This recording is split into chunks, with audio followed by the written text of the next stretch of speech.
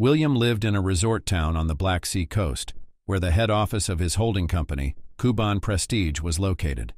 This included a large chain of grocery stores.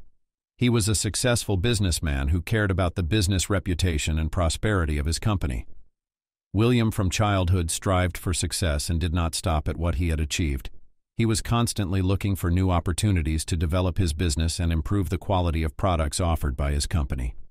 William strived to create a comfortable working environment where every employee would feel valued and important to the company. He realized that satisfied employees are the key to the success and prosperity of a business. This also helped him to maintain a high level of professionalism and quality of work in his company, which, in turn, allowed him to maintain a leading position in the relevant market segment. All employees spoke about him only with gratitude and sincere admiration.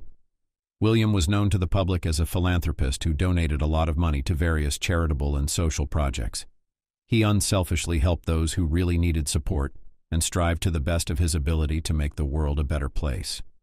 William had envious people, and there were followers, especially among the younger generation. He was an inspiration to many people. His example showed that each of us can do something good and help those who need our support. He reminded people that we should be generous and ready to help those in need. Without wanting to, William was a man who left his mark on history. His generosity and unselfishness inspired others to do good deeds, because thanks to such actions in society, formed an understanding that wealth should serve not only for personal satisfaction, but also to help others.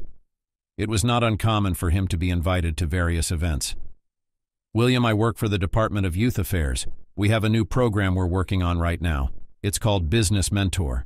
You've been selected as a candidate. Would you be able to give us some time to participate? How long will this program last? What format will it take?" The program is designed to last 3 months. Face-to-face participation during key phases only. The introductory event is a conference with discussion of interim results with all participants in the finals. That is a total of 1 face-to-face participation per month. All the rest within the schedule, remotely. Any variant of interaction via messengers, social networks, email is acceptable. Do these formats and modes suit you? I guess so. Just explain when I can familiarize myself with the detailed plan of events and schedule. I will send you everything by email this week. Now we will finish the preparatory activities, summarize the results, and send all those who agreed to participate the necessary documents. Okay. I'll be waiting. Thank you so much for agreeing to participate. You're an asset to us. If you had refused, the program would have suffered a significant loss. You're a true living legend. Many aspiring entrepreneurs have asked if you will be among the mentors. Of course, the honey barrel was not without tear. There were those who did not share his views and considered William a show-off. In particular, this opinion was held by some competitors, for whom William's very existence was a real bone in the throat. Their lives would have been much better if he had never appeared on their horizon. This William is just an upstart from dirt to princes, and now he will teach us how to build a proper business. It was a common saying among local businessmen. Yes, Alex agrees with you on that point. We have a family business. My grandfather started it. We have been working the old-fashioned way for centuries. We've never been in trouble. And then this William came along, with his fancy stuff. Everybody's talking about him. People tell each other about his loyalty programs. And now, when someone comes to us, whether it's a potential client or a candidate for a vacancy, they compare us to Kuban Prestige Holding and turn their noses up at us. They haven't even had time to try it yet, and they are already dissatisfied with something. From every iron only hear about this William and his achievements. Where did he come from? Who's behind him? A simple man cannot rise so quickly and hold leading positions for a long time without the support of an influential person. What do you think about that? Jack, I've been going through my channels on this little man. He's a dark horse. Common lore. Orphaned by his grandmother in some local village. He was unknown in business circles until a certain point. Then he just suddenly appeared on the horizon with his business project and received a grant from the governor for business development. There's more. But I don't believe in such sob stories. My gut tells me they're just fairy tales for the common man. In any case, he's someone's brother or brother-in-law. Just look for connections not in our region. So guessed periodically and puzzled over the success of William his competitors, his laurels did not give them rest. Meanwhile, he did not pay attention to the envious people's intrigues and continued to expand the sphere of his presence and influence in the region. William also built with his own money a private clinic for the health of the nation on the outskirts of the city, where in addition to paid services there was a social program for certain categories of people, including pensioners, large families, the disabled and low-income citizens. He wanted to help people who could not afford expensive treatment to receive quality diagnostics and therapy. He also thought about the need for such help in his early childhood. He grew up in a village where many people faced financial difficulties and could not afford expensive treatment. William decided that he wanted to do something really useful for his native land and help fill the existing gaps in the social policy of the region. So the decision was born to build a modern private clinic where people could receive high-tech medical care on favorable terms without long waits for budget quotas.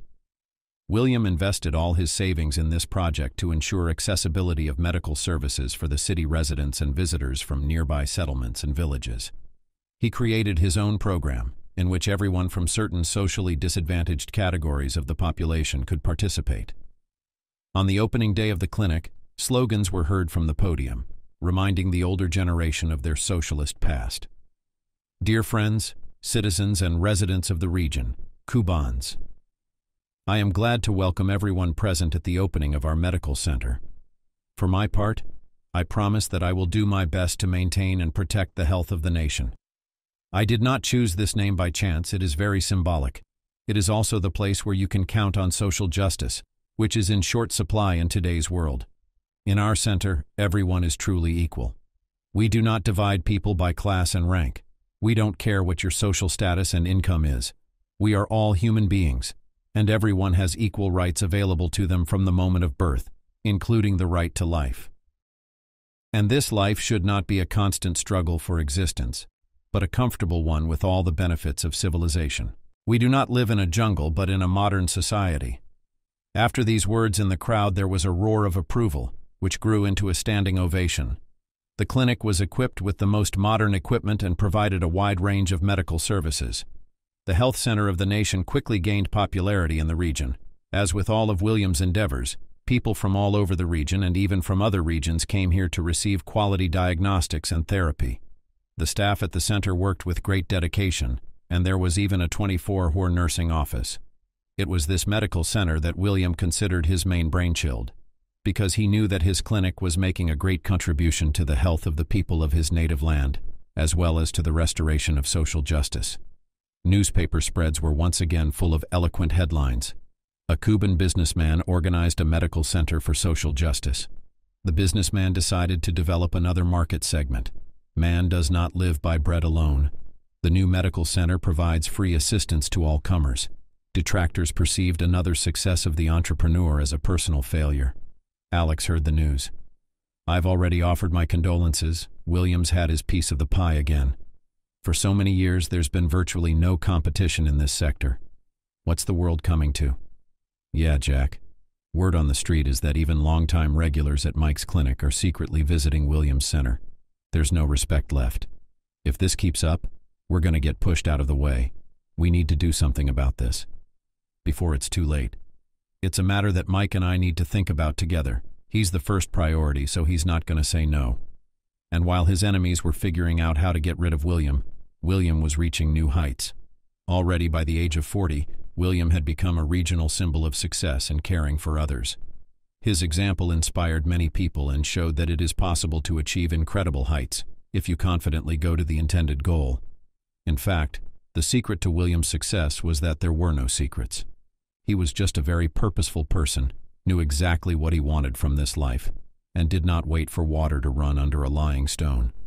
And care for others was instilled in him by his grandmother. From early childhood, he invested in his future, studied hard, got good grades, developed leadership skills, and always tried to be the best at what he did.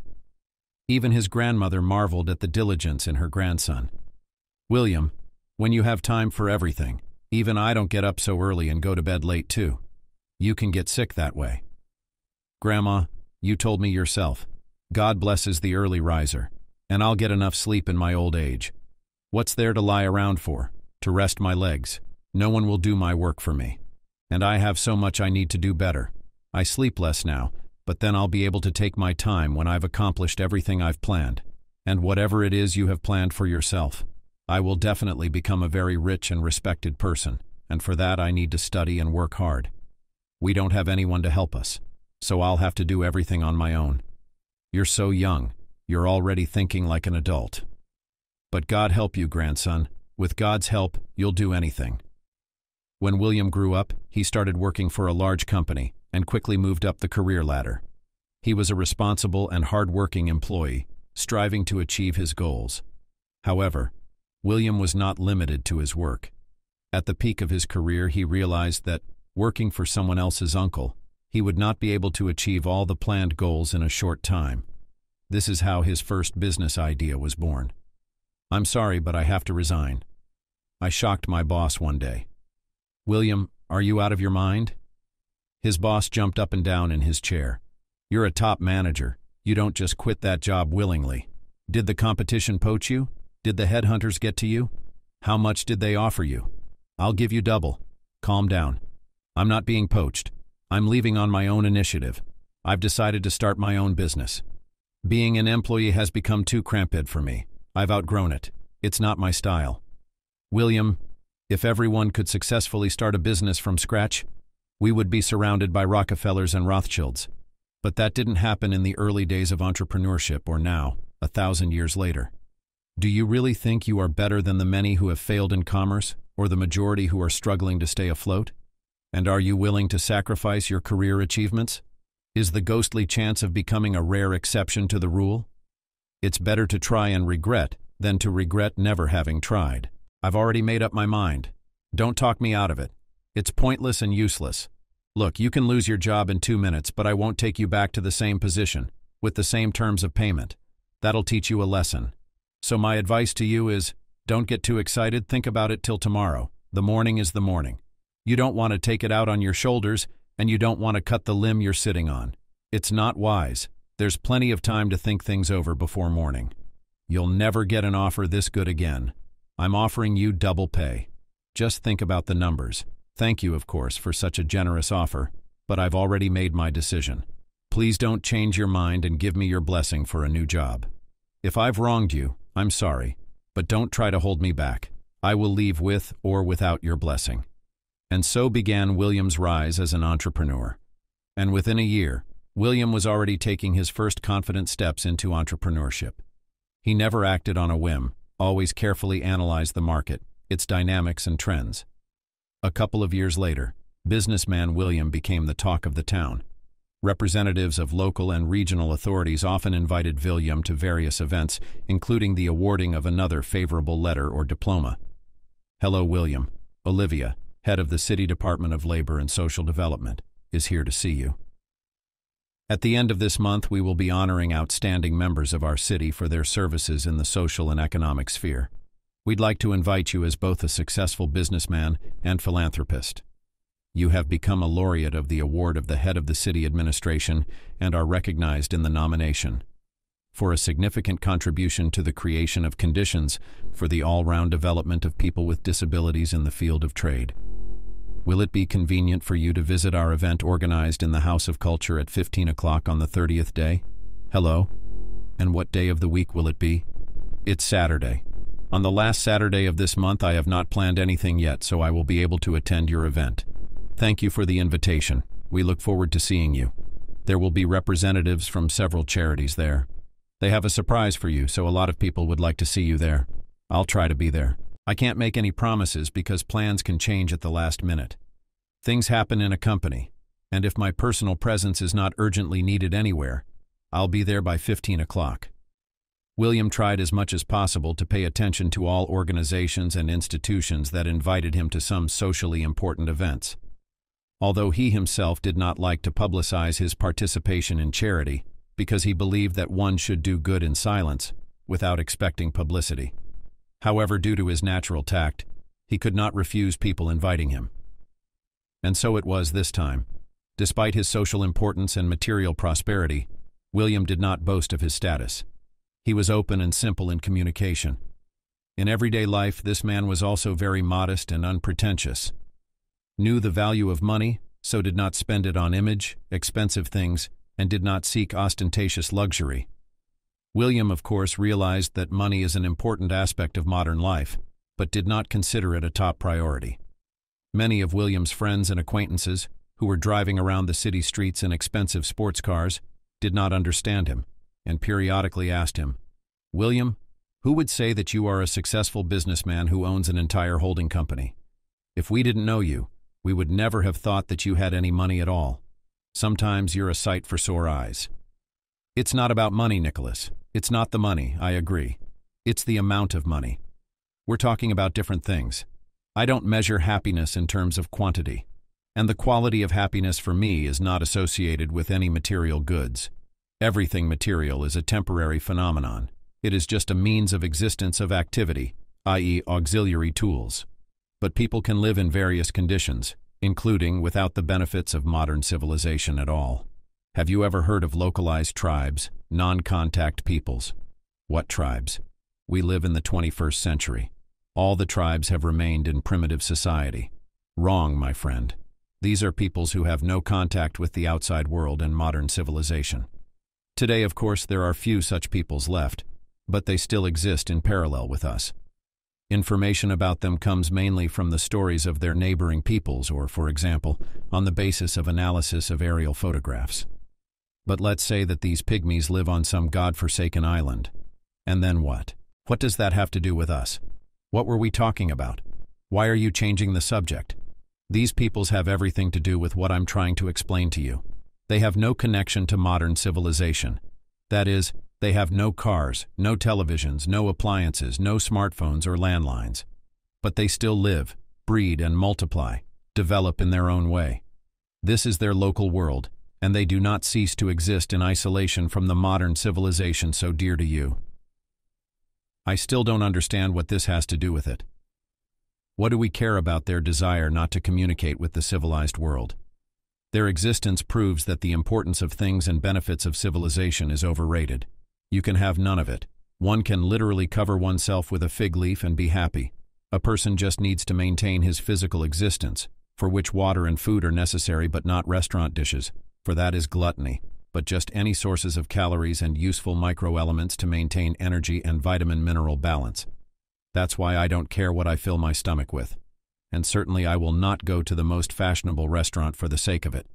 Because except for Ponce, such a desire logically cannot be explained by anything else. What dignity? Don't you realize that food from an expensive restaurant will be completely different than in a cheap eatery?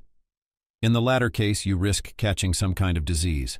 There are rats and cockroaches walking the tables, and I wouldn't be surprised if they are also the secret ingredients of a good half of the dishes cooked there.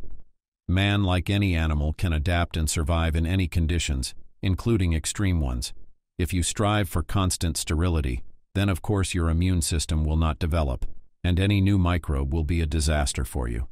And I grew up on the street, ate unwashed vegetables directly from the bed, and berries directly from the bushes plucked, rather than take them on the shelves in stores. And as you can see, I'm still alive. And if you are used to everything subjected to thermal pretreatment, then, of course, you better not to experiment with unwashed vegetables. But it is one thing to choose between washed and unwashed fruit, and quite another to believe that the usefulness of a dish is determined by the status and expensive service of the canteen where it was prepared. Thus, businessman William was a shining example of how one can be rich and successful, but live modestly and care for others, and still find time for his hobbies. His life clearly demonstrated that wealth is not an end in itself, but should be for the good of society as a whole. But not everyone shared his philosophy of life. Longtime friend Boris, for example, often asked him, "William, well, what was the point of earning so much money if you do not really use it? Why don't I use it? My money is working for the good of my business and my community." Okay. Investing in the development of your business, investments, and passive income, I understand that. But just giving away money that you don't get easily is beyond me. I, brother, am also not the first year in entrepreneurship and was not born yesterday. So I know the rules of business and the laws of the stone jungle. You think you're doing anyone any good with your charity work? You're doing them a real bare favor. Justify it. You ever hear the parable of the wise man and the fisherman? No, I don't recall. That's the thing. You probably don't know it. Well, Listen to it. On the outskirts of a fishing village, there lived a wise man.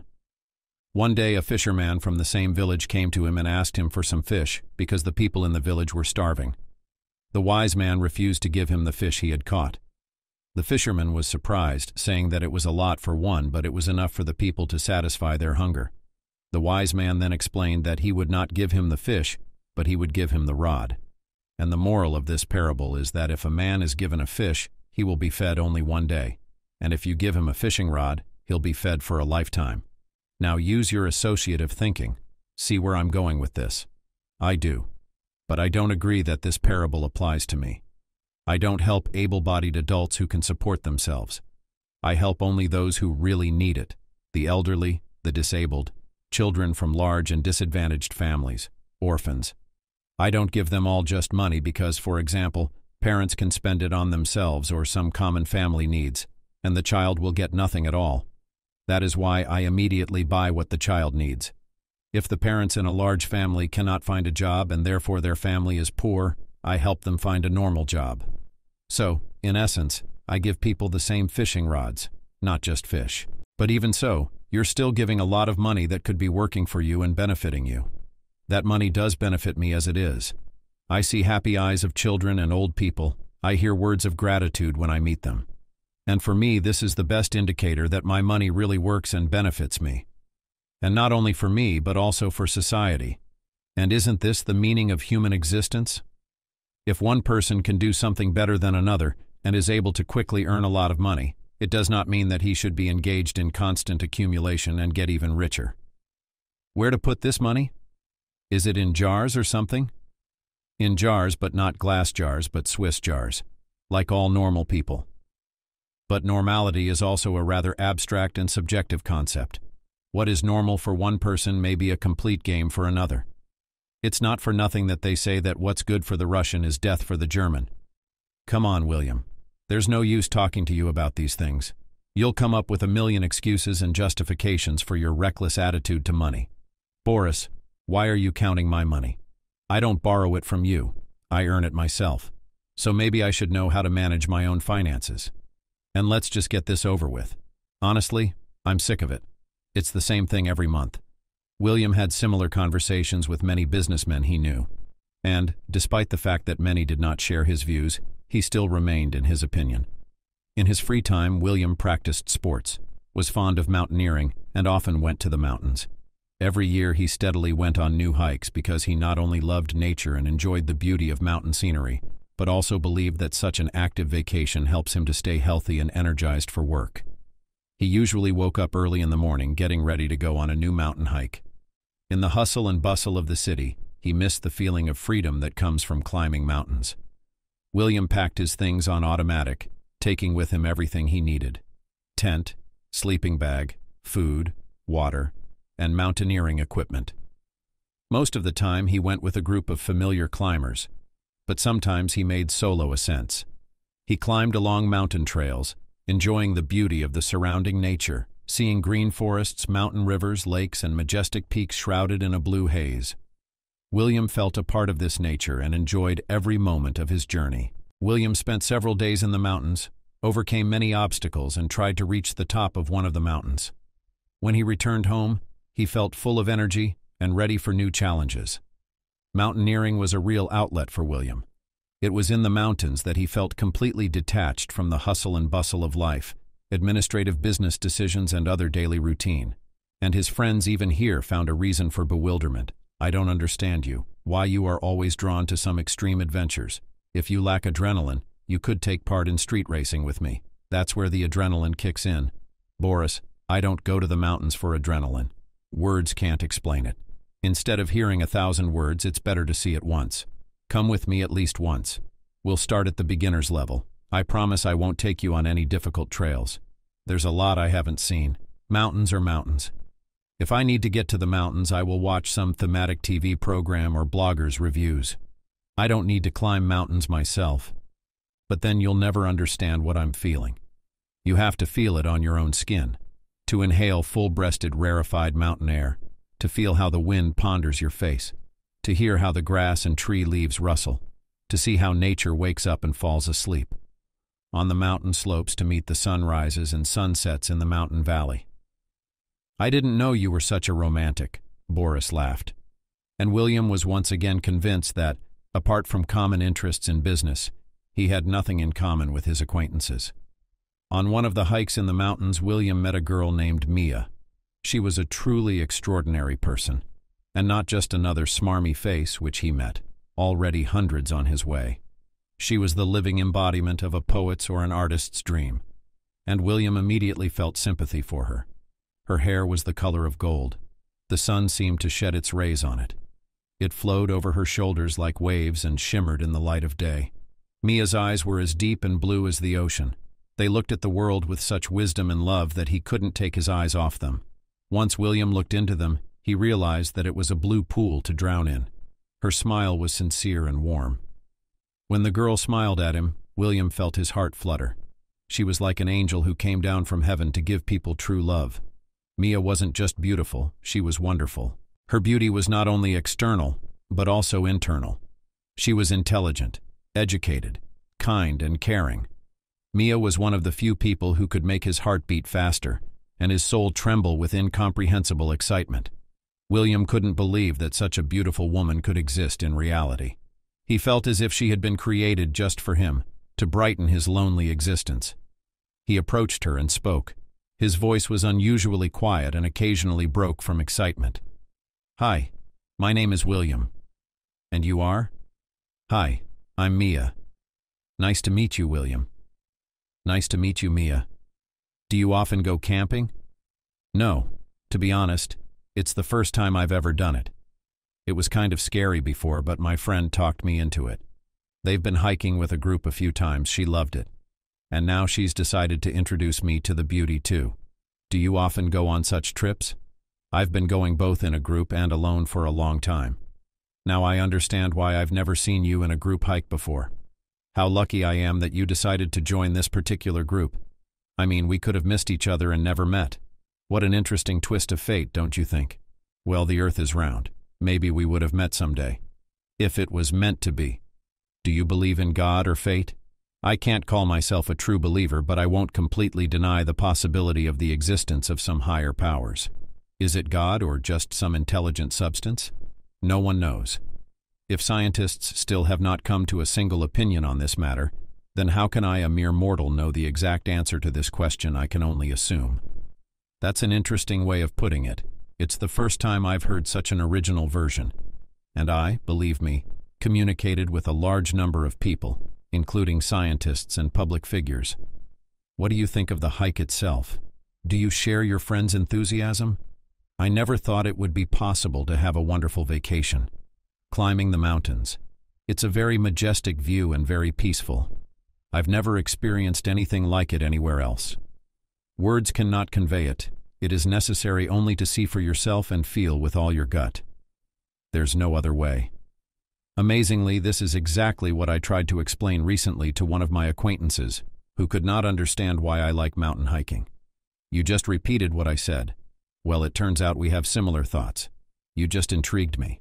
I thought I'd never meet anyone who was like-minded on this issue. Well, except for those who've been climbing for a long time, if you don't mind. May I suggest we take a little walk together? I really like you a lot. Your reasoning is so close to me and at the same time unusual, because I have never heard it from anyone before.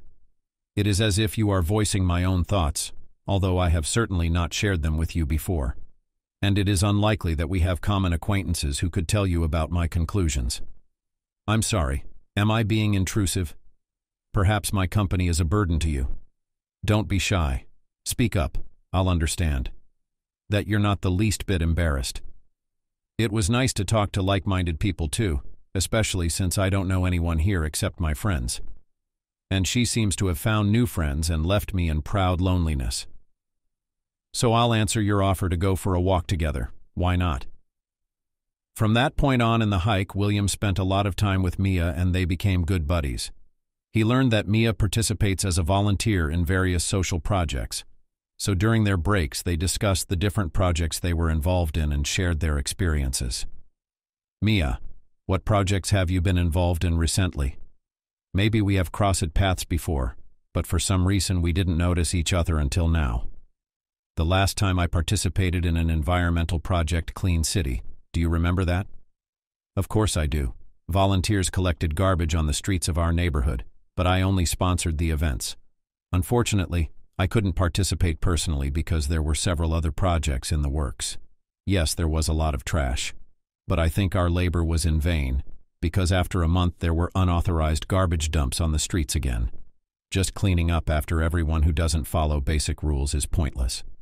I think we need a different approach here, and a systematic one at that. A one-off action will not help here. I agree.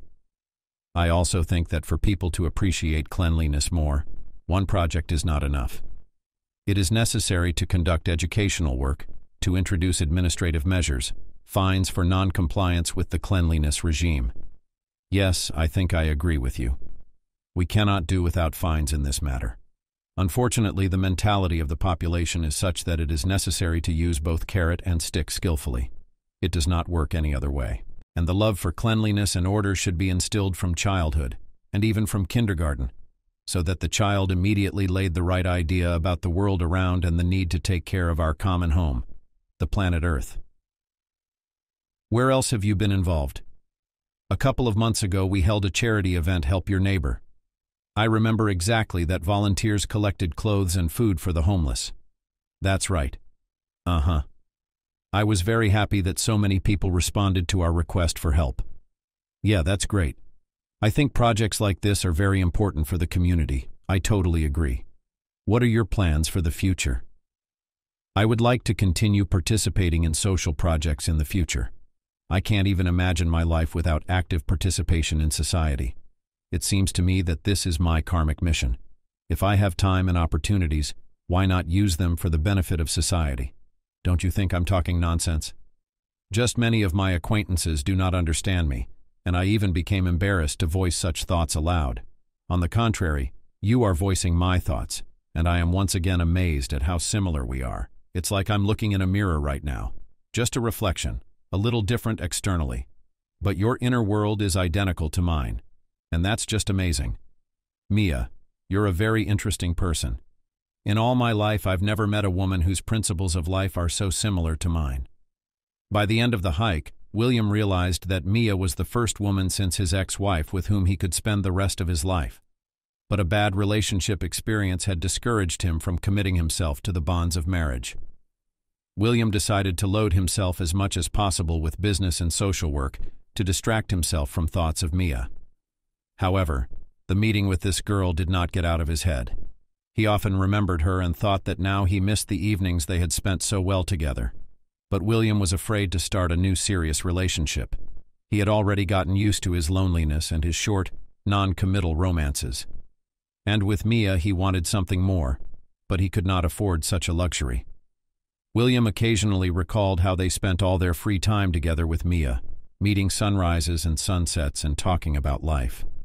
Mia, you and I have discussed so many things, but I never cease to marvel at your wisdom. I'm glad to hear that. I'm also very interested in talking to you, and I'm very happy to meet you. What do you want to talk about today? I have an idea for discussion. What do you think about the meaning of life? That's an interesting question. Personally, I think everyone has their own meaning in life. I agree. I think the meaning of life is the search for happiness and personal fulfillment. And how do you define happiness?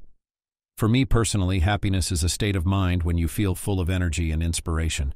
It can be related to accomplishing a goal, caring for loved ones or strangers, or just enjoying the moment. That sounds wonderful. But what about the meaning of being? Well, that's a difficult question. Some people believe in God or a higher power that gives meaning to our existence. Others believe that meaning is about leaving a mark on the earth or making the world a better place. Yes, I too think it is important to do good and help other people. It can bring fulfillment and give meaning to our lives. Absolutely agree. Ultimately, everyone chooses their own path and determines their own meaning of being. William felt that Mia was his other half, his soulmate. William believed that some people were made specifically for each other, to be together forever. But to find the right soulmate, many people have to spend a lifetime doing it. William left, but his heart stayed with her. He knew she was the one who would change his life forever, but he wasn't ready for it. They exchanged phone numbers and called each other periodically. "Hey, what's up?" "Hey, William, I'm good, thanks. How about you?" "Oh, I'm doing great too. I haven't seen you in a while. What have you been doing all this time?" "I've been busy with work, personal projects." "And you?" "Same thing. A lot of work on various projects. By the way, have you heard about our new social project, Green City?" "No, I haven't. Tell me more about it." Of course, Green City is a project aimed at greening the city and improving the environmental situation. We want to plant more trees and shrubs, create new parks and squares, and improve the waste recycling system. That sounds interesting. What are the results already? But so far we are just starting to work on the project. We have gathered a team of volunteers who will plant trees and shrubs. We are also negotiating with local authorities to allocate land for new parks and squares. That's great. I'd like to join your team. That's great. We need people who want to make their city better. What role would you like to fulfill? I can help organize events related to the project or work with the public. Okay, I'll pass your information on to the project coordinator.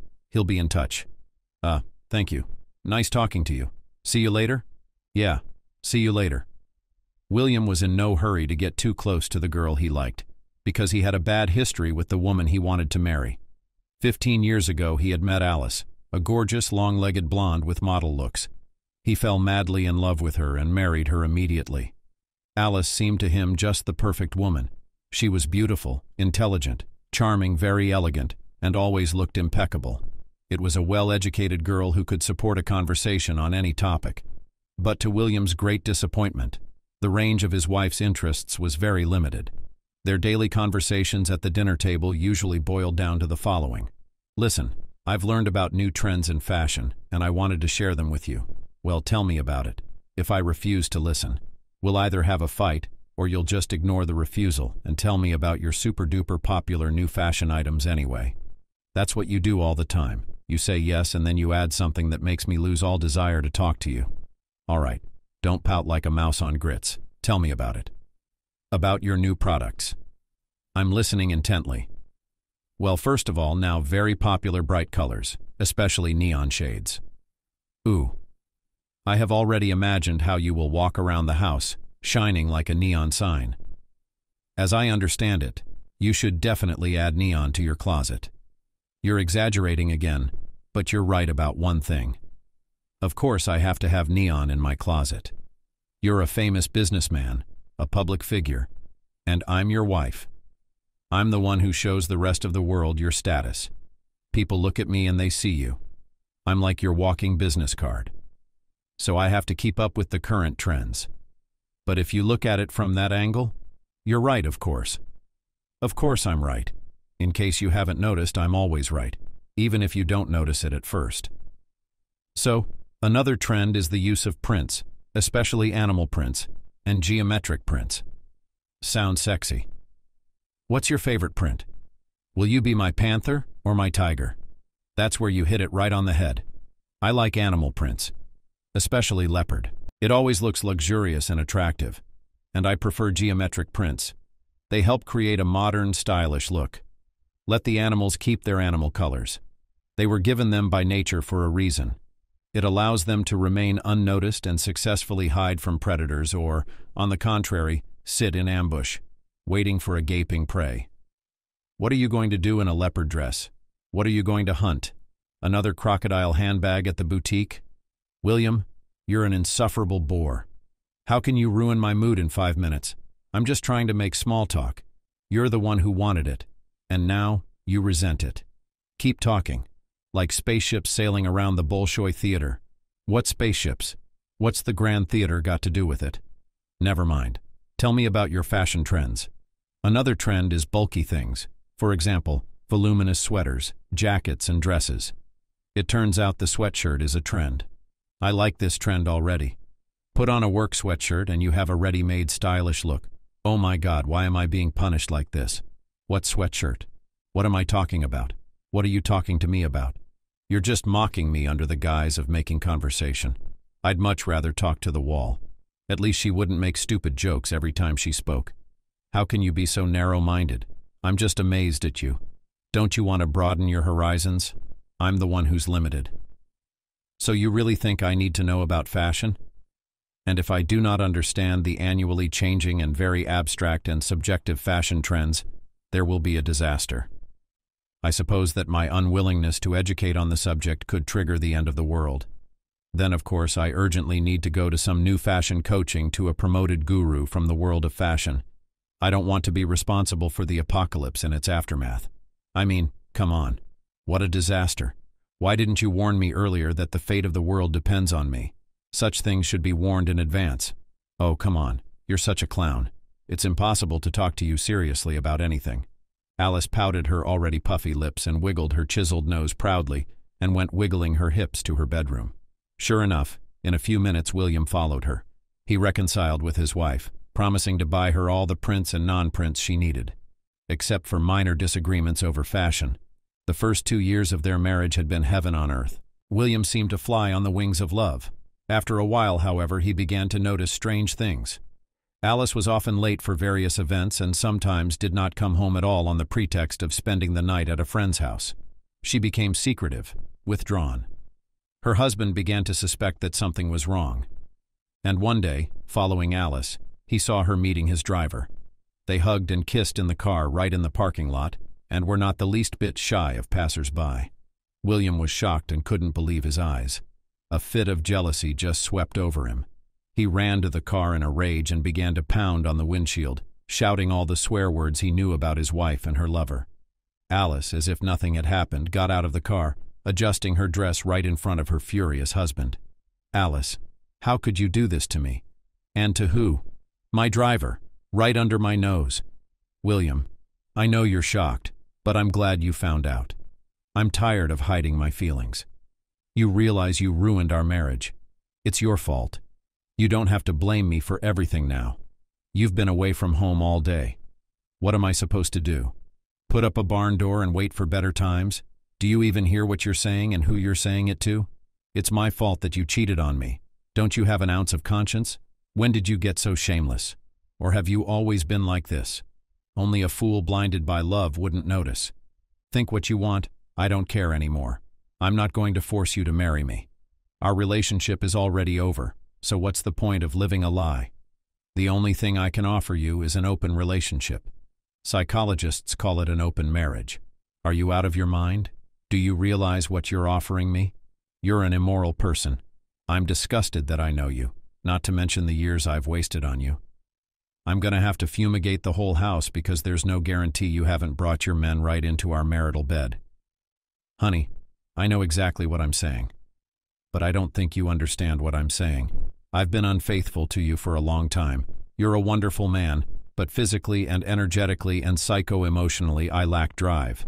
Unfortunately, you can't give me that, so I've had to look for those feelings on the side. If you didn't feel that way about me, why did you marry me? Why didn't you tell me you were unhappy? What was the point of this farce? Called family?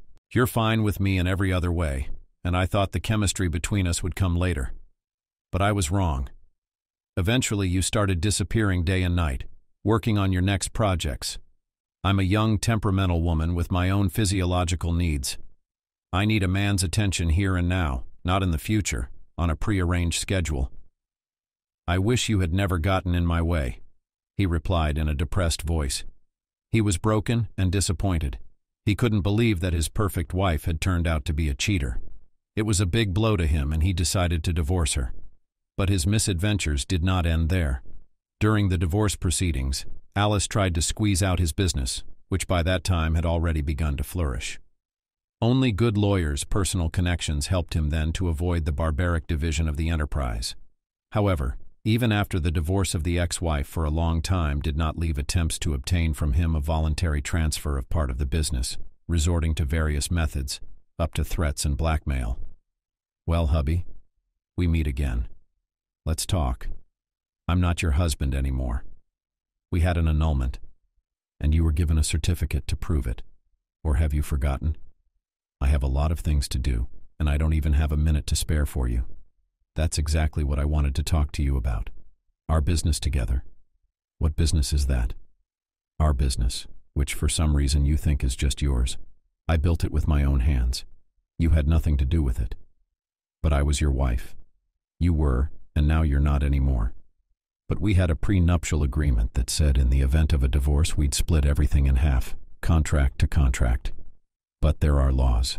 There in the last paragraph states that in the part not regulated by this contract apply the general rules of family and civil law, according to which everything that was acquired before marriage is the personal property of the one who acquired it. And I started the business before you and I were married. Plus, there was a restricted list of assets in the contract, and the business wasn't part of it anyway. But you developed it while we were married. I developed it with my own money that I made before we were married. You barely gave me anything.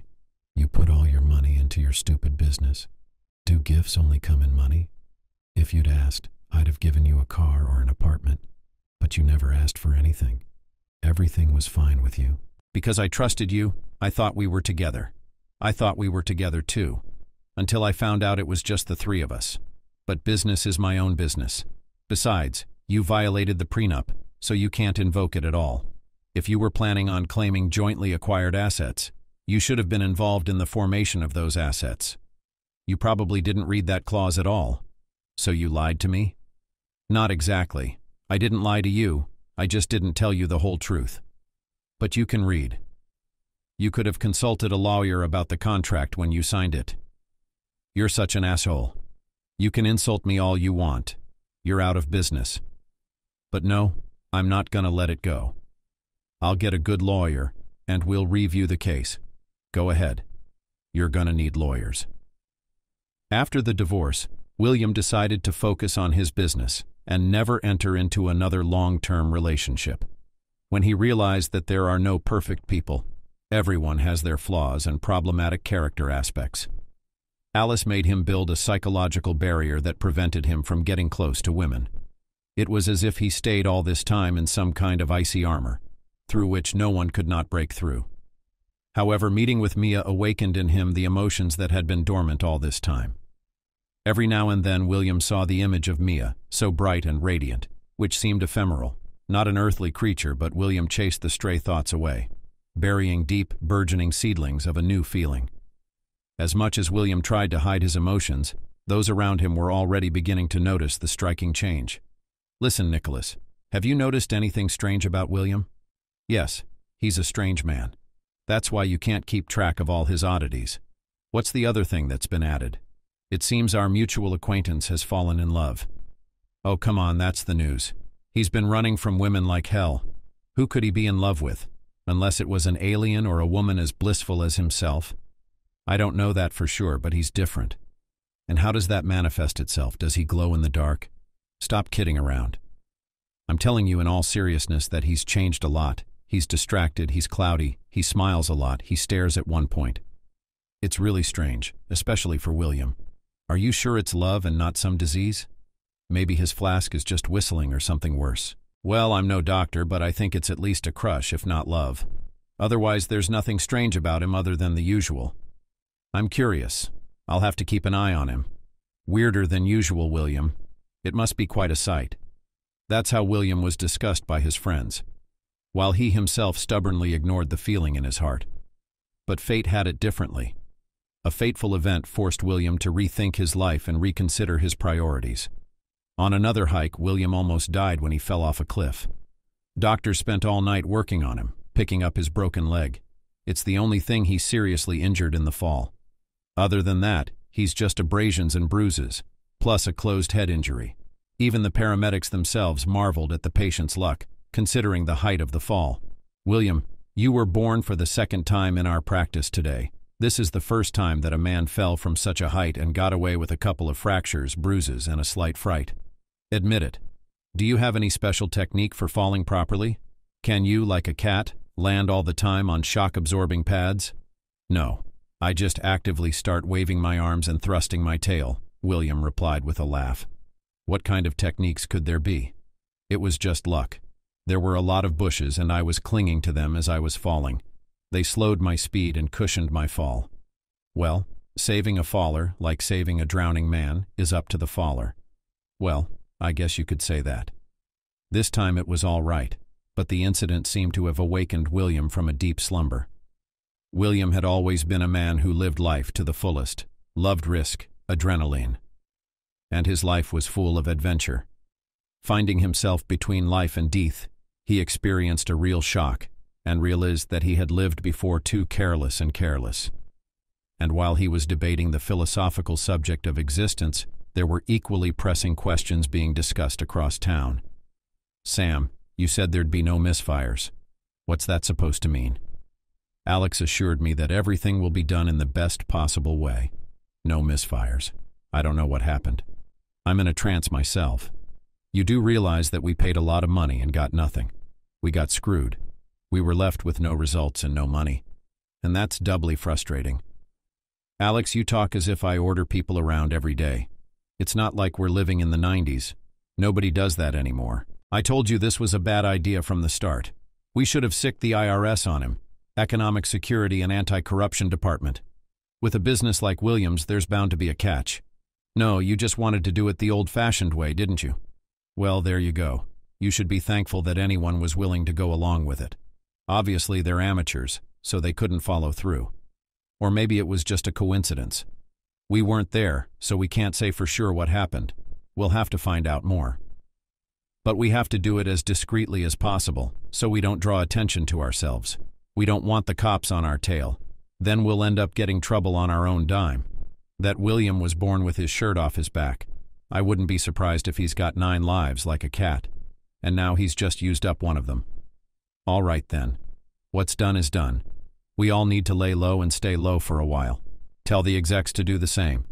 Tell them to go someplace far away for a while. We can find out everything later.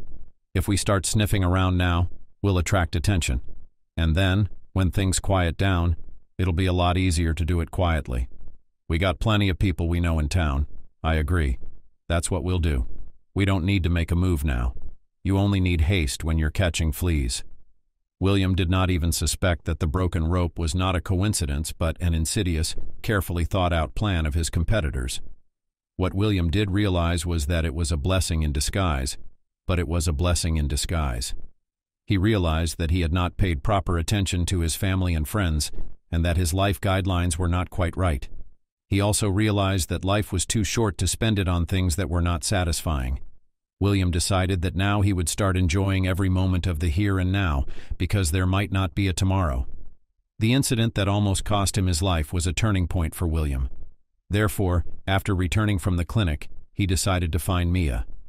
For some reason, the phone they used to communicate with each other didn't answer.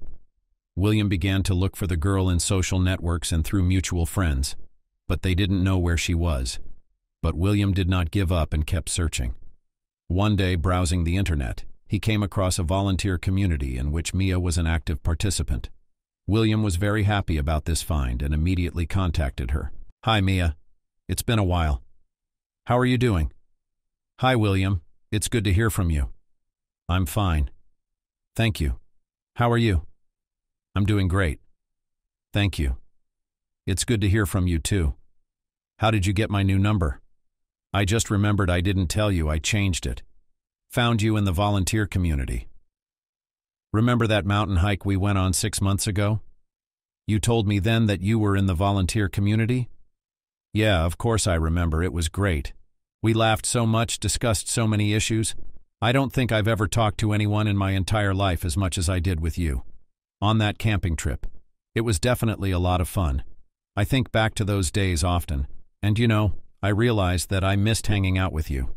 You got me hooked on our philosophical conversations, and I guess I developed an addiction to them. I tried looking for a substitute, but I couldn't find anything. I remembered our philosophical evenings, too. It was an unforgettable experience. I've never had anything like that with other men. They usually prefer not to talk to women about such things. But you surprised me. You talked to me as an equal. Not once did you even hint at sexism or social inequality. Thank you. I'm very glad to hear that. Listen, I've been meaning to ask you out. What do you say?" I don't know. I'm on a really tight schedule right now. I'm busy with work and social programs. I'm still volunteering. It's a lot of work right now, too." "I understand. Why don't we just meet somewhere for coffee? Where do you usually get it? You name any place and time. I'll drive up. Just please don't say no right away. Well, just give me the tiniest chance to see you again. I can't promise it'll work, but let's try. For example, Saturday morning, the coffee shop on the corner of Spring Street at 10 a.m. Would that work for you? Great, you got it. But I'll see you Saturday. Okay, Saturday. Saturday morning. William couldn't wait for the appointment. It seemed to him that time just stood still and the hands of the clock stopped moving. He couldn't take his eyes off the dial of his smartphone. Because of this, he didn't even notice how Mia approached his table. From the surprise, William did not even immediately realize that the girl he had been waiting for so long and impatiently had already come on a date with him. William? Hi. Are you okay? You seem kind of weird. Oh, I'm sorry. I was just thinking. Hey, have a seat. What kind of coffee do you want? Whatever. Whatever you order for yourself, I'll have it. No, that's not good. What if you and I don't have the same tastes and you end up choking on bad coffee? Come on, tell me what you like and pick a dessert. Okay, I'll have a latte with maple syrup. I'll have a chocolate croissant for dessert. Good choice. I'll have an Americano and a brownie. Here's another point of intersection. Chocolate. I don't like sweet, sugary desserts. I prefer a little bitterness or sourness. What's your favorite? I don't like too sweet, but I don't like too bitter either. I prefer a balanced flavor. I can, for example, complement sweet with bitter or sour and get the flavor I'm looking for. Do you like to experiment with food? I guess so. I like to try new things. And food is no exception. And when it is always the same, there is always a risk that sooner or later you get bored of it.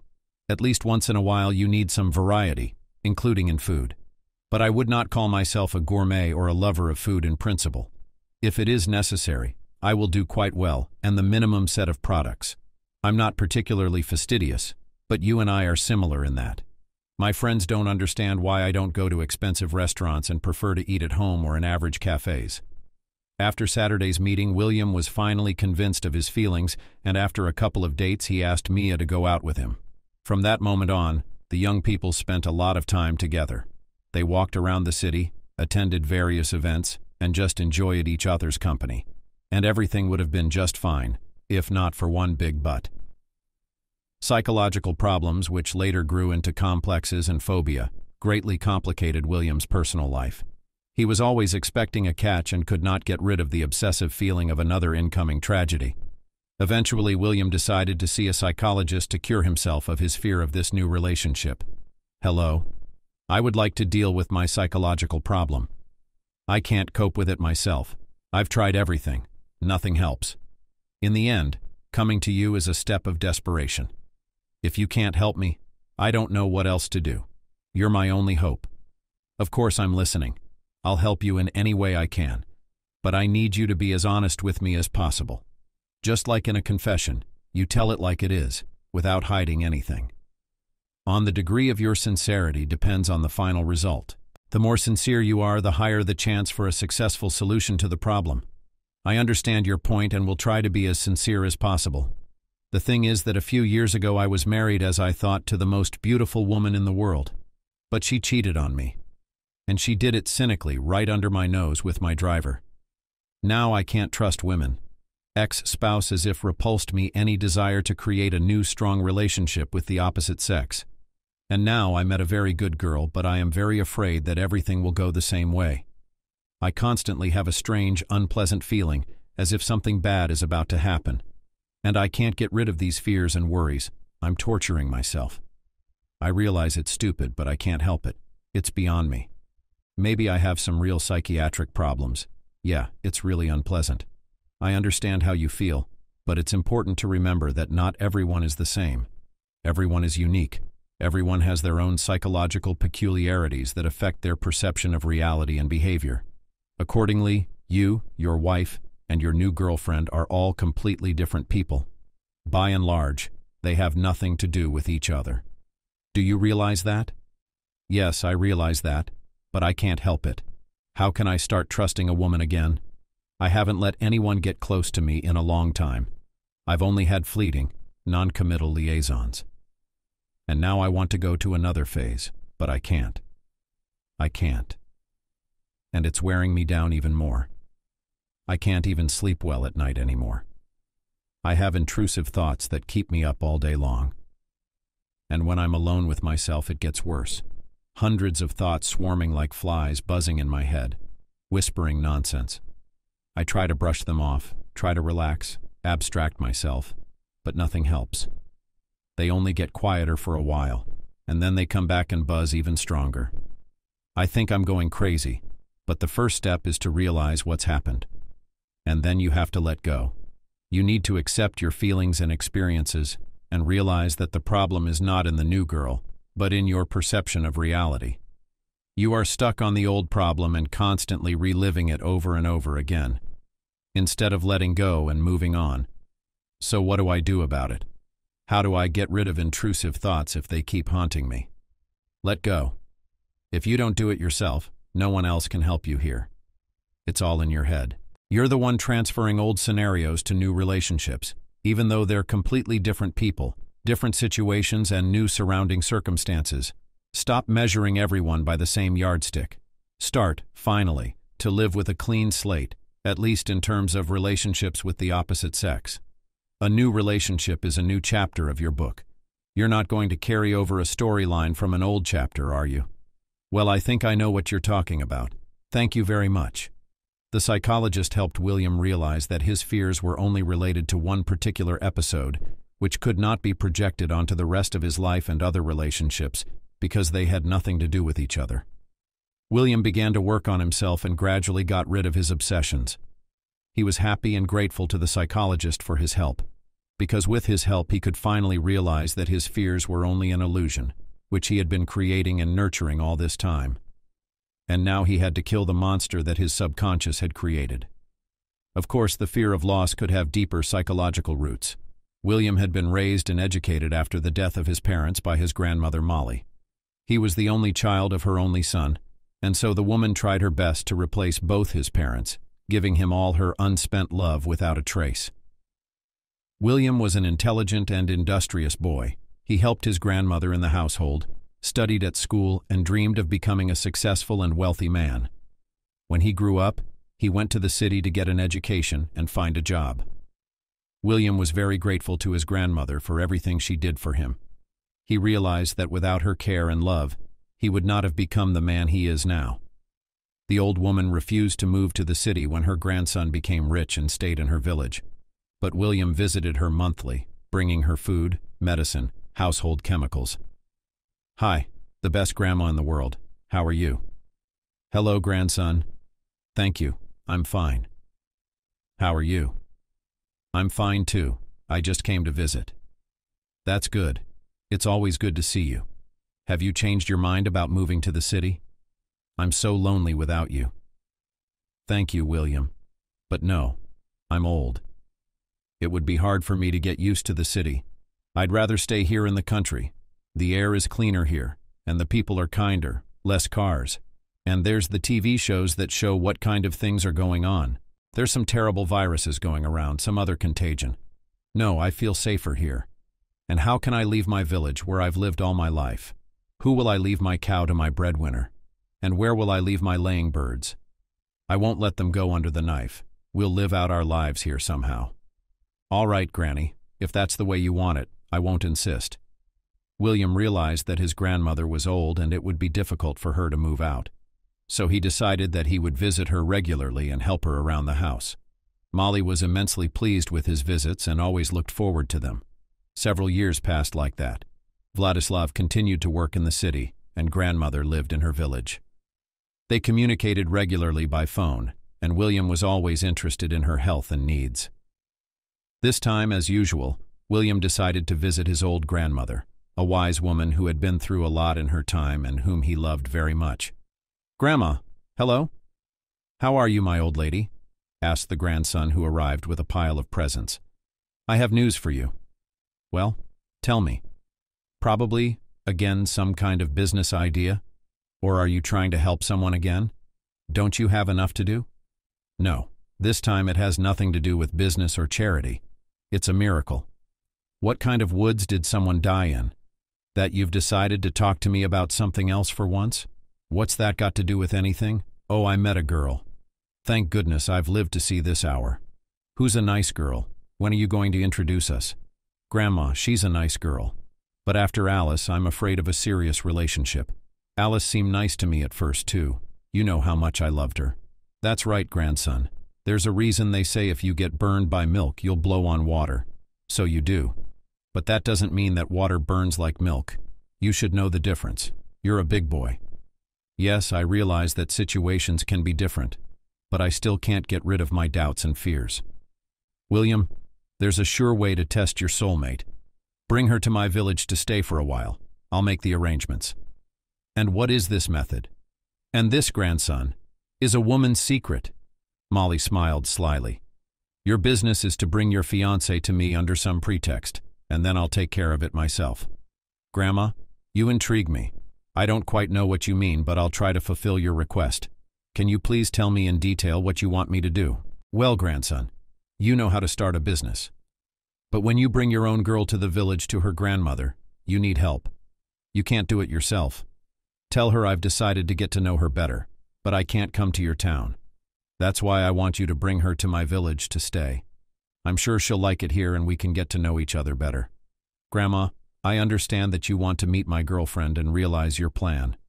But how am I supposed to do that? I can't just tell her I want to bring her to the village so you can get to know her. That sounds strange and suspicious.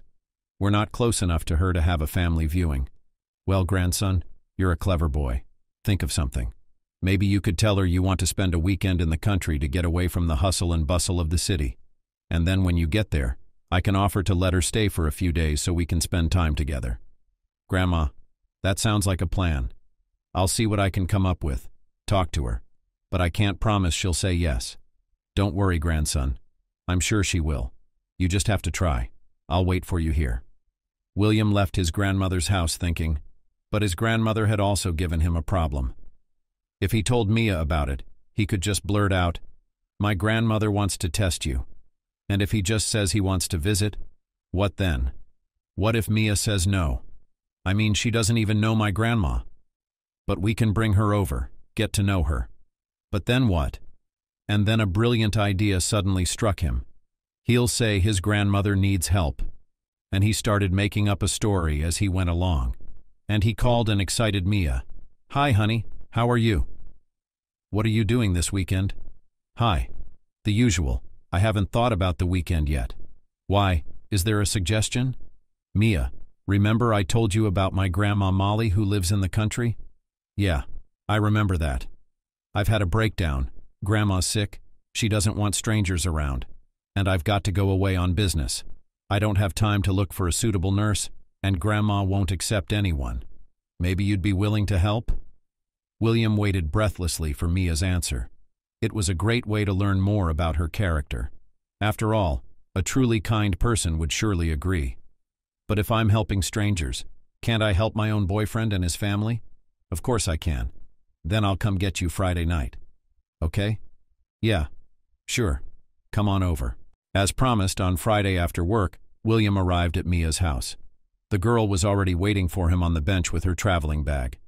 Nervously glancing at the clock, not stopping anywhere on the way, they immediately set off. The road was long and quite tiring. Mia stared out the window, thinking about what lay ahead. Finally, they arrived at the village. William stopped the car in front of a small house surrounded by a garden. The girl got out of the car and looked around. The place was quiet, peaceful. The air was fresh and clean. William opened the door and invited the girl inside. The house was cozy and warm. There were flowers in the kitchen and fresh baked goods on the table. Soon Molly came out to join them. She was a gaunt old woman with eyes that were faded from time, but still lit up with joy at the sight of her grandson and his bride. The old woman was very happy to see them, and Mia, having met William's grandmother, willingly agreed to stay to look after her. William left with some anxiety in his heart, leaving the two of them alone, knowing full well that he would be worried sick. But he trusted his grandmother, so he realized that Mia was in good hands. The girl got to know her grandmother better and quickly found a common language with her. Mia helped her around the house, cooked meals, took care of the garden and vegetable garden. Oh, daughter, I'm already tired with this vegetable garden. Tomatoes don't blush, cucumbers don't grow, onions are all in arrows.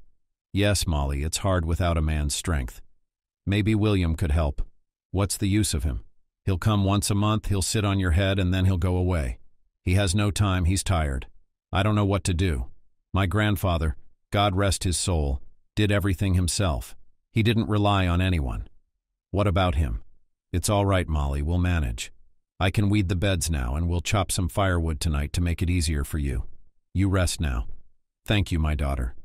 I wish someone would teach my William to work the same way, because he can't even mend a fence. The old woman was sincerely grateful to Mia for her help and care. A few days passed like that. The girl got used to her new life in the village and even liked this small corner of nature. She spent time with William's grandmother, walked around the neighborhood, enjoyed the charm of life in the countryside. Molly turned out to be an amazing woman. You couldn't put your finger in her mouth because she could pull her arm off up to her shoulder. She survived the war and Stalin's repressions, lost her husband in the camps, and lost her son. Only her grandson was the only one left. She remembered the first time she saw her grandson. It was 40 years ago when the USSR was going through a period of stagnation. Molly had returned home from a trip to Belarus, and there waiting for her was a little orphaned boy, the son of her dead son. She couldn't believe that this tiny, defenseless creature was her grandson, and that the burden of responsibility for him now rested entirely on her shoulders. As time passed, Molly raised her grandson as her own son. She taught him everything she knew about cooking, washing, cleaning, told him how important it was to be an honest and kind person. But life wasn't always easy for them. Molly worked as a milkmaid in a collective farm, and after the collapse of the USSR, the enterprise was privatized and it passed into someone's enterprising hands. The kolkhozes were reorganized and their lands were distributed among the new owners. In order to provide her grandson with everything he needed, the woman contracted a shuttle service. Together with a friend, they brought consumer goods from abroad, traveled to countries where they were in large quantities, at affordable prices, and then sold them safely at a speculative price. Lyubov Ivanovna often recalled this part of her life when meeting with her former companions. "Oh, May, do you remember how we were shuttle traders in the 90s? We were so busy back then. I remember bringing in clothes from China, Vietnam, Korea, Poland, Turkey. Yes, Molly, we did. We used to bring in everything from clothes, shoes, toys, and food. Nowadays the stores are full of everything, but back then we had to get everything ourselves. Do you remember when we went to China? What were the markets like there? I still remember the noise, the crowd of people, sellers shouting in all the languages of the world, but we made good money even then. I also remember traveling to Turkey. There were a lot of interesting goods there too, but the conditions were quite different. We had to live in a hotel with no facilities and eat what we bought ourselves. But we coped. Yes, it was difficult, but we survived.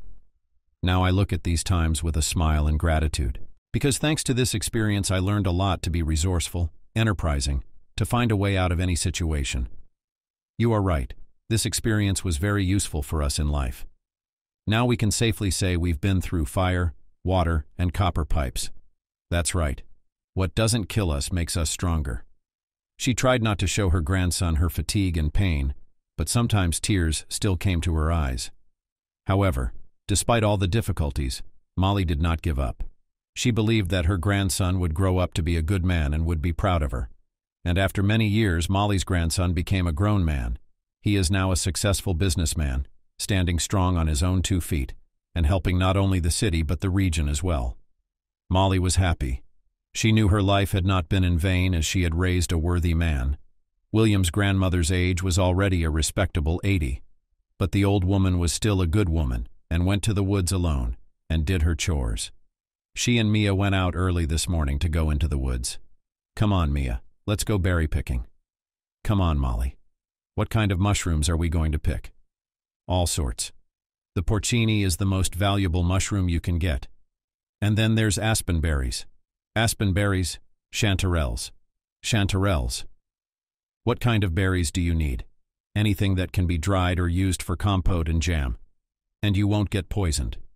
Oh, what are those beautiful red berries? Those are wolfberries. It is not recommended to eat them. Poisonous. You shouldn't make jam from wolfberries, but local witch doctors use them to make potions. They say it can even cure cancer. Popular among us, and tinctures from it, ointments for rheumatism and skin diseases of all sorts. Why are they called wolf's bones? Who knows? Maybe because wolves eat them? Who knows? Or maybe it's because you should be as wary of these berries as you are of wolves. What are those mushrooms over there? They're currants. You can even eat them raw. Hence the name. And those green mushrooms over there are edible? No, they're grebes. You wouldn't call a good mushroom that. It's a word for it. What are those orange berries? I think I've seen one of those before. Of course you have. It's sea buckthorn, which is very tasty and healthy. It makes excellent jam. Wow. You can tell you're from the city. The women walked along the path enjoying the fresh air and birdsong. In the forest they found several berry bushes on which ripe berries were already hanging. The old woman carefully picked them, putting them in her basket, and Mia looked around fascinated. In this way they spent some time. Grandma Molly picked berries and Mia helped her diligently. Molly couldn't even remember the last time she had been sick, but now, for the first time in years, she had to play sick to keep up her act. Oh, I've been feeling a bit sick. I don't know which doctor to go to. Everything hurts. I'm a bit of a wreck. Molly, what exactly are you in pain about? Maybe you need your blood pressure taken. Do you have a blood pressure monitor in the house? My girl, you can just call me Granny. That's the last time the chairman of our state farm called me that, when he told me off for low milk yields. When I remember, I shudder. His whiskers wiggle. His eyes glisten, sparkle and spit. He should be in a circus with tigers in the arena. How scary he was. Everyone was afraid of him. Terrible. And I'd see him wiggling his mustache. I'm laughing so hard. He'd shout with his feet and slam his fist on the table, red as a tomato from anger. And I'm laughing harder than ever. You've had a fun life, I see. Yes, Mia, I've had a lot of good and bad in my life. But I can't complain about fate. I've got a grandson. I lost my son and daughter-in-law, but they gave me a grandson. A guy like that is worth 100 others. I'm like a stone wall behind him. While he was small, I lifted him up, put him on his feet. As soon as his legs got stronger, he helped me. He was not afraid of any work. He took care of the cattle, cut the grass, dug the garden, and carried water from the distant well in buckets. I don't know what I did without William. Mia, who looked like a typical city girl, found it surprisingly easy to fit into the village life. Mia, how do you do it so well? It's like you didn't grow up in the city. Grandma, I grew up in a private house. Not in the country, of course, but in a provincial town, in a private neighborhood. So I won't faint at the sight of a cow or a pig. I love animals. We had our own backyard parents kept poultry and goats. The neighbors had a cow and piglets. But only on mushrooms berries we went rarely, so only mushrooms from fly agaric could distinguish. But you and I went to the forest a few times and I already understand edible mushrooms much better. So you're practically a country girl. I see how quickly you've learned the ways of the countryside. That's good. I can't stand these city dudes. All they have on their minds are clothes and cosmetics. They can't brew tea or boil borscht. You can't let them near a cow. They'll start yelling so much that the poor cow will lose milk out of fear. What a funny way to talk. You should be a comedian. Thank you for your kind words. But we're well fed here, Mia. How long have you known my William? He's never told me anything about you before, has he? No, Grandma. We've only been going out for a couple months. We met on a camping trip over a year ago. But then we didn't see each other for a long time. Only in a social project. One day he asked me to participate, and about 3 months ago, William called me out of the blue and asked me to meet him. I liked him right away. I remembered him a lot, so I agreed to go out with him. And then it just sort of spiraled. And now we've been dating for over 2 months. Does William tell you everything about himself? It's just he's had one big love story in his life, and it didn't end well. No, he didn't tell me about that. Well, that's a shame. So you don't know that he has 3 kids from a previous marriage, one of whom is disabled? No, I don't know about that. But now you will, my dear. Do you know what my grandson does? He told me he runs his own business. Something to do with trade. Some kind of store, I think. Yeah, it's a little grocery store, small. But William, unfortunately, will never be rich. It's the fate of our people. A long time ago, a witch put a black curse on them. It all started with William's great-grandfather, Oliver. He was a good man, but he always lived in poverty. Oliver worked in a factory, but his salary was not enough even for the bare necessities. One day, when great-grandfather was still young, he met a witch doctor. She was old, ugly, but had magical powers. Oliver asked her to help him become rich. The sorceress agreed to do it, but on the condition that she would put a curse on him, which would be passed on from generation to generation. Every descendant of his great-grandfather would live in poverty and would never become really rich. Oliver, not thinking long, agreed to this condition, and the curse was placed. From then on, all of great-grandpa's descendants lived in poverty and could never become rich. William is the last in the family. He works hard, but he still can't make a decent fortune. My grandson wants to be rich, but he knows it's impossible because of the curse. Granny Molly. William never told me he was in any kind of need. He doesn't look like a man in need. He doesn't look poor, but he helps the whole village. We have a lot of relatives. If you help everyone, you'll get a lot of money. So he gives away everything before he's even collected it. And he gives it away for free. Who's to ask for the debts? It's not like they're relatives, our own people. We'll get even. That's the whole story. How often does he have to help everyone like that? Every single month he comes here. And all the time not empty-handed. Some need medicine, some need clothes or shoes, some need a new shovel, and some have a dead cow. He, my grandson, will go through the relatives. Everyone has some need. He will write it down. And then the next month when he arrives, he brings everything on the list and distributes it. And he makes a new list for the next month. Well, we've been hanging around for a while. It's getting late. Let's go to bed.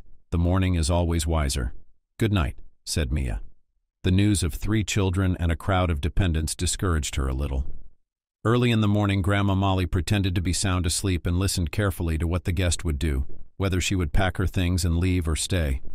After a while, the old woman heard Mia sneakingly dressing, and slowly, so as not to wake the sleeping, in her opinion, old woman, left the house. After waiting for a couple of hours, Grandma Molly, sighing, got out of bed to call her grandson. But when she looked around the house, she found Mia's things still there. Where had that girl gone? Grandma Molly thought, and began to do chores and prepare breakfast. An hour later, the missing girl returned with a big basket of mushrooms.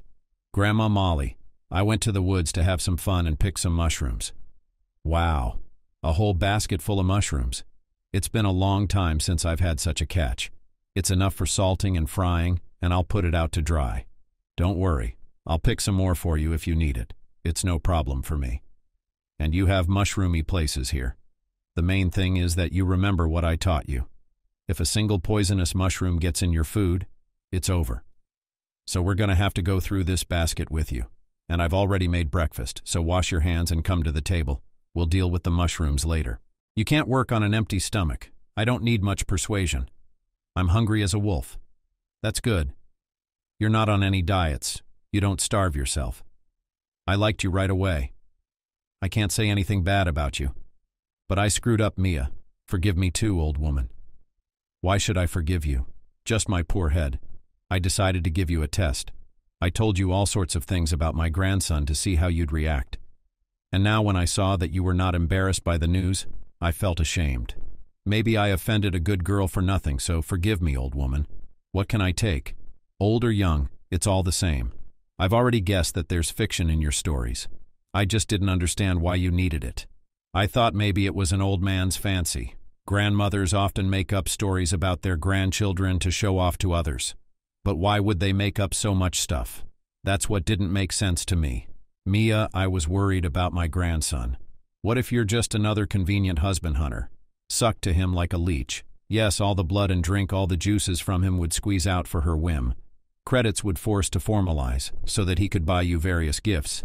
Expensive on 3 jobs would be employed to pay off debts. And then you'd throw away what's left. You would have trampled all his manly pride. I've only got one grandson left in the whole world. I love William very much, and I'm not going to leave him because he's not rich. I don't need much. It's enough to have him around. We have common tastes, hobbies, and the same views on life. It's very frustrating for me, you know. I thought you were as sincere with me as I was with you, and here you're acting out and you're not sick at all, as I understand it. Mia, you don't understand everything. Look over there. Read for yourself. And if you still have any questions, then ask. I promise I'll answer honestly this time and not be sneaky. Having said this, Molly took out a newspaper that she had carefully kept for many years and handed it to her guest. There was a large article on the front page with the sonorous headline, "Pride of Our Region." The shocked girl read the contents of the publication and began to realize that she didn't know much about her chosen one. Mia learned from the article that William was a successful businessman who had achieved great success in his field. He was a real pioneer and innovator, had many awards and achievements, and in addition, was an active participant in public life and engaged in charity. He opened a private clinic with a discount program, helped children from low-income families, and participated in various social projects. She also learned that he headed a whole holding company, not a small grocery store, as she had previously thought. Of course, Mia was shocked and delighted by what she learned about her chosen one. She realized that he was not just a handsome and charming man, but a man with a big heart and extraordinary abilities. But along with admiration, resentment crept into her soul. What else don't I know about William? Maybe he's really married and has 7 men running around? Or is he an Arab sheik with a mountain of wives? No, William's not married anymore. Already? So he did have a wife? He did. What's there to hide? And children? No, that snake didn't bear him any children. God saved my grandson from such a litter. What kind of children could come from a snake? Only snakes, young men. Molly, how can you talk about children like that? Whoever had them would have been his children. And there's no such thing as a stranger's child. You've probably heard of that. People even adopt children from orphanages. And you're talking about great-grandchildren. The higher powers know better. If that snake could give birth to something normal, God would probably give her at least one child. In her situation, a child would be good for her. When she tried to strip my grandson naked, you don't know what kind of person his ex-wife was, and you're already defending her. I'm not defending anyone, I'm just marveling at the way you talk about unborn children deciding who can be born and who can't. Let's start with the fact that it's not in your competence. As fate would have it, so be it. You make a good point. But that's not what fate had in mind. They didn't have children because that woman was not to be expected to produce. And she didn't care about children when you're chasing other men. Who has time to think about children? Was she cheating on William? Cheating is an understatement. She gave him so many horns that he couldn't get through the doorway, clinging to her. And who did she do it with? William's personal driver. William's driver. What a nightmare. And only the one he caught her with in person. And how many others there were before him. God knows how many. Not a woman of the devil like my William was tormented by. If you only knew, and wriggled and blamed himself for not giving her something. That's why she did what she did. I thought if I'd paid more attention to her, maybe it wouldn't have happened at all. My grandson was too naive. Then what happened? Then soup and a cat. William was very upset and couldn't believe that this was really happening to him. He thought his wife loved him, but it turned out that she was just using him to achieve her goals. But that wasn't all. After William found out about her affair, his wife decided to take the business away from him. She wanted to use his money and power to become rich and successful. William was in despair, did not know what to do, but fortunately he had friends who supported him in this difficult moment, helped him to survive this crisis and start a new life. Poor William. William is not poor, but very rich. That's why all the fish are clinging to him. They want to get at least a crumb off the table. That's why I had you checked out. I didn't want another leech sucking on him. Forgive me if I'm wrong, but he is. He's all I have left of my son. I don't have any other relatives, so don't be sorry. God will forgive, Mia replied and went to pack her things. The girl was choked with resentment. Of course, she realized that there was some truth in Molly's reasoning. But in almost a year of acquaintance and a few months of intimacy, had William never found out what kind of person she was? What is she doing here then? Before Molly could realize it. Mia quickly packed her things into a travel bag, hailed a cab, and left. Molly felt for the first time in a long time that she had miscalculated. Moaning and groaning, she searched for the cell phone her grandson had given her. She dialed William's number, barely recognizing the digits. "Grandson, I think your grandmother messed up." "Grandma, what happened?" "I did what I planned." But Mia figured out that I was lying to her. I had to tell her everything, and it ended up making things worse. She must have been hurt or angry. What did she do? Did she hurt you in some way? Was she mean to you? No, honestly, I'd rather she was rude. So what did she do? She packed up and left. How? When? Where did she go? How? She called a cab about 20 minutes ago and left. Why didn't you call me right away? I was looking for my cell phone. I couldn't remember where I put it. I don't use it every day. Okay, I'll see if I can find her. William dropped the incoming call and started dialing Mia's number. The operator answered with a message saying that the phone was switched off or out of range. William waited a couple of seconds and dialed again. Nothing changed. Then he decided to go to Mia's house and wait for her there. If she hadn't arrived yet, because theoretically in the past half hour, she wouldn't have time to get back from the village and drive to her house. 10 minutes later, William was already outside the entrance of her house. Just in case, he went up to her floor and rang the doorbell. When he listened, he heard no sign of anyone in the house, so he went downstairs and waited for the girl's return on the bench. But after an hour or three, no cab arrived at the door. Then William began to worry. What if something happened to her on the way? Maybe they had an accident or a flat tire. He thought about it and remembered that he had the phone number of the head of the traffic inspection department of the region. Having searched in the phone book of his smartphone, William dialed the right number. Hello, Tim. It's William for you. William, it's good to hear from you. It's been a while since you've called me. Likewise. I wasn't planning on keeping you busy, but I have a problem, and I'm afraid you're the only one who can help me with it. So what's your problem? Did you have an accident or something? Not me. Actually, I don't know yet. I was wondering if there's any way I could check the day's traffic reports. Any traffic accidents in the last 4 hours today? Well, if you need it bad enough, we'll find out. Nothing's too cheap for a good man. I'll get the information and get back to you. Okay? Cell phone rings. You'll be obliging me. Thank you very much. You're welcome. Well, I'll be in touch, he said, and waited for Tim's call back. The waiting time, as it turned out, was dragging on impossibly slowly. William couldn't stop being nervous and felt like he was on pins and needles.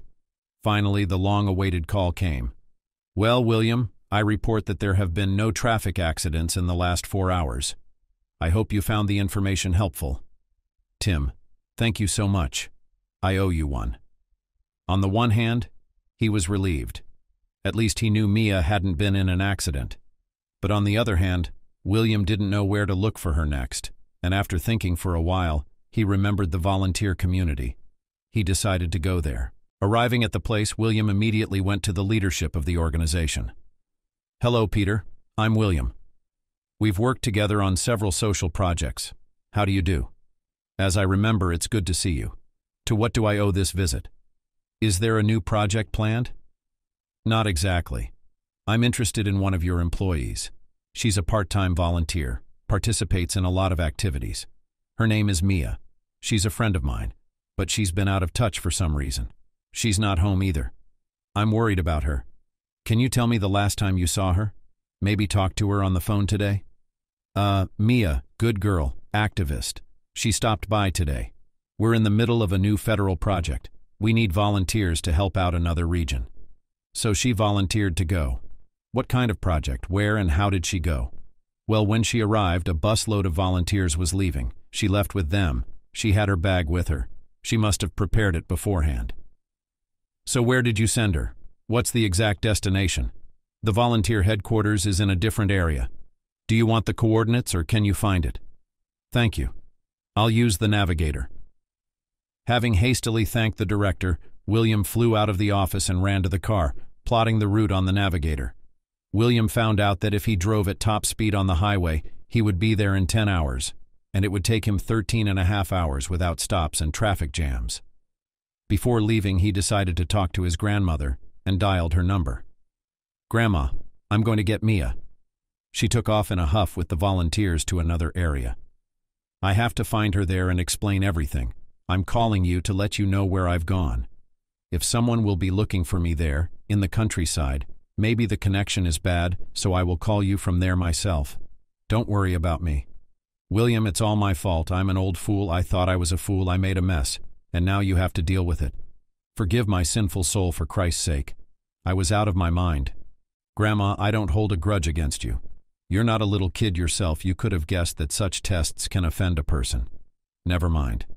Okay, we'll talk later. I can't waste any more time. So, several hours wasted waiting for her outside the house until the connection. William dropped the call and pressed the pedal to the floor. 12 hours later, William drove into the region. The only thing left to do was to find the cherished village. After wandering around the neighborhood, William decided to use the help of the locals. Having stopped the car on the side of the road, William went out to talk to the grandmothers selling pies and fruit along the highway. "Grandma, how much are pies nowadays?" "Depends on what they're with, my dear. With cabbage 50, with potatoes 60, with potatoes and liver 70, with liver 80. Which one do you want? Take one at a time. Each kind is delicious. You won't regret it. And if I take them in bulk, will you give me a discount?" "Sure, handsome. Anything for you. How many pies you got left?" "Half a bag of each kind. That's about 10 pies in each bag. That makes 2,600. I'm paying 3,000. But besides the pies, you'll tell me how to get to the village. It's a deal. Why don't we have a deal? You don't look like a bourgeois. Why don't you tell me if you have to?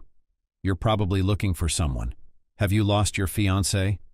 "Grandma, you see how perceptive you are? I can't hide anything from you. I lost my fiancé." "Ah, affairs of the heart. Look, so, drive along this road, then turn to the country road. There'll be a sign. From there you'll have to drive along the fields.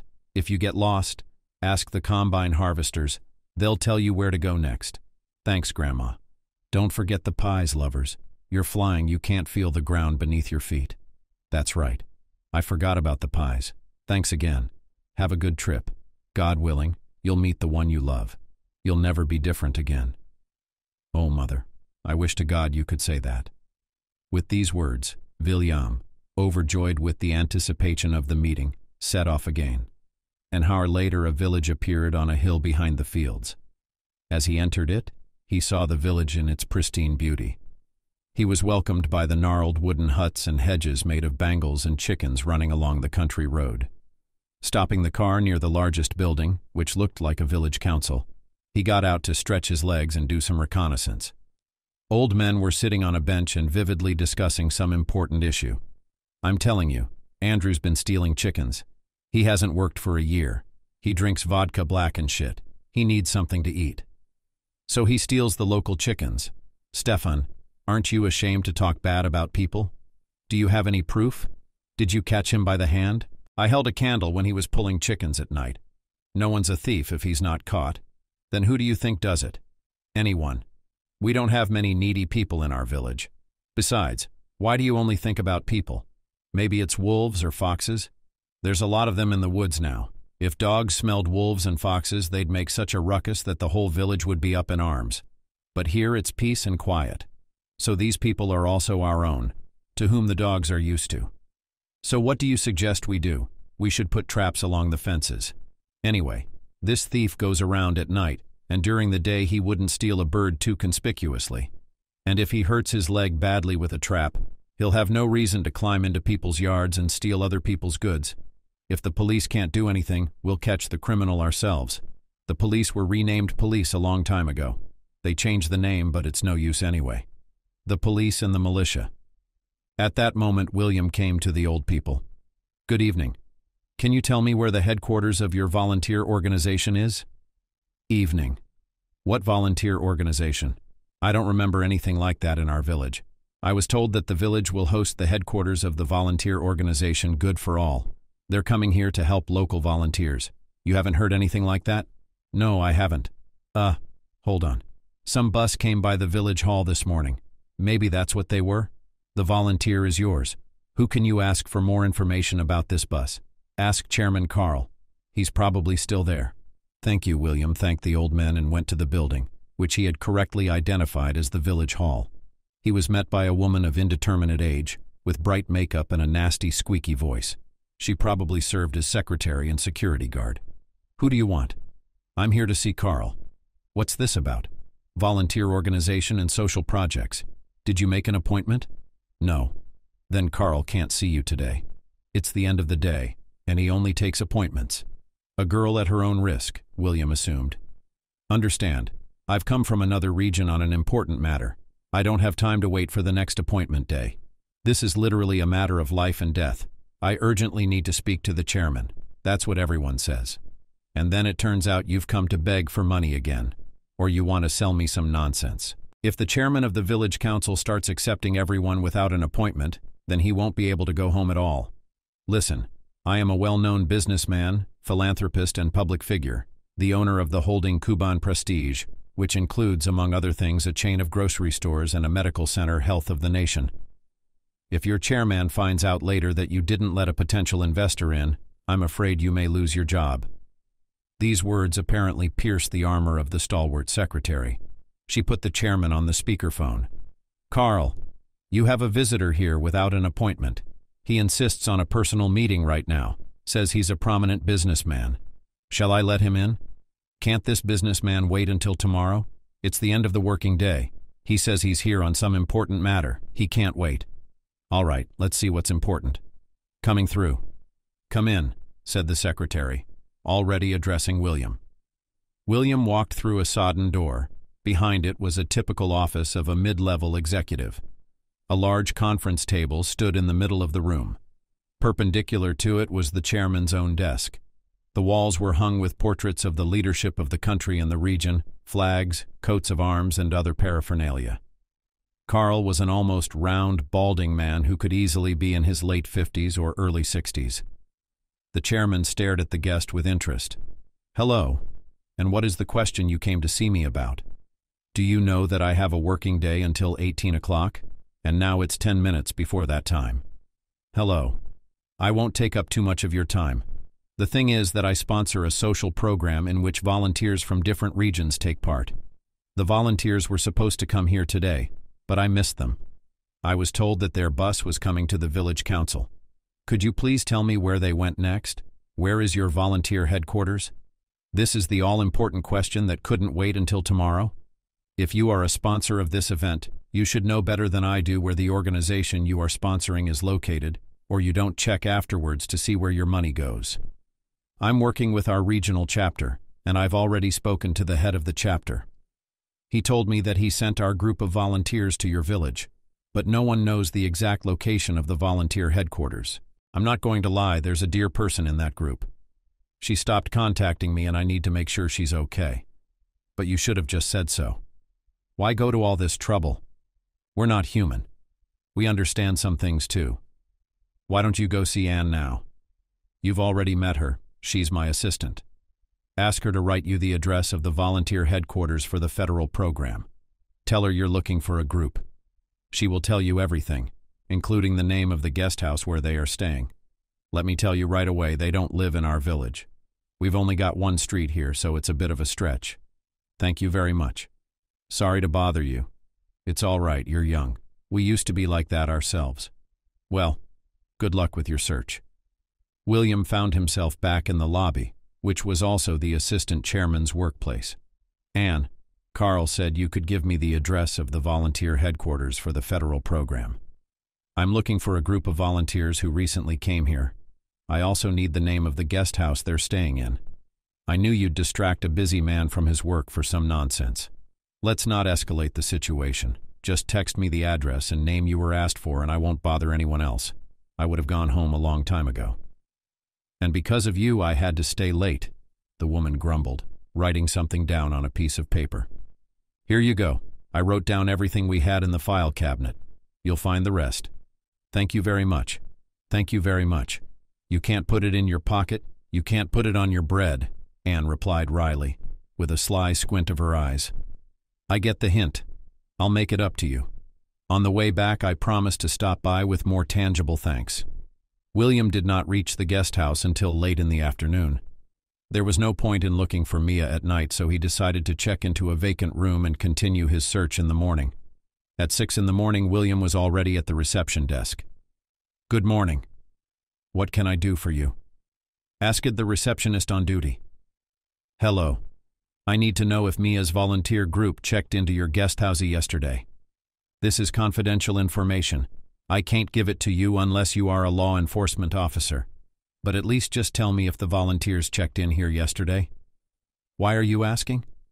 The thing is, my girlfriend is supposed to be part of this group, but she hasn't been in touch for over 24 hours. I'm worried something might have happened to her. I came here to look for her. So I'm asking you to be a humanitarian and help me find my girlfriend to make sure she's okay. I understand completely. But if the girl is not your relative, including your wife, we can't give you any information about her. Where's the guarantee you're not making this up? Maybe she doesn't want to see you, that's why she doesn't contact you, and you're illegally stalking her. I can show you pictures of us together. I'm sorry, but pictures of us together don't tell us anything. There's a possibility that you two did have a relationship, and then you had a fight, and she doesn't want to see you anymore. We can't have our guests disturbed. You do realize she could be in some kind of trouble, and now we're just wasting time bickering instead of finding her. If you think that the girl is in trouble and does not contact you for a long time, I recommend that you contact the police. Write a missing persons report. Such a statement is obliged to accept in any police department, regardless of the place and age of the disappearance. It can be filed by any citizen, not necessarily a relative. But I guess that's what I'll have to do, William replied sadly. He was about to leave the guest house when he saw Mia standing on the stairs. William, what are you doing here? Mia, oh my God, thank God I found you. You're okay.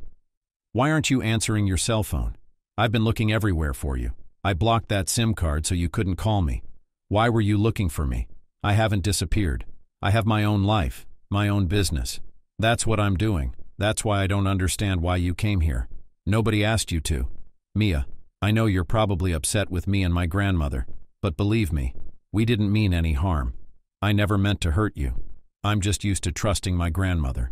She said she knew how to do the right thing, but I guess you didn't like it. Please forgive us.